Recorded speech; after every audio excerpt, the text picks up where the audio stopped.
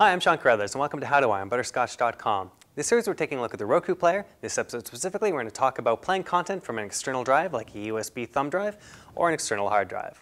Now, along the side of the XDS player, we actually have a USB port. This is so that we can plug one of these types of devices in and look at the content. Before we can do this, though, we're going to have to add a specific channel from the channel store in order to do this.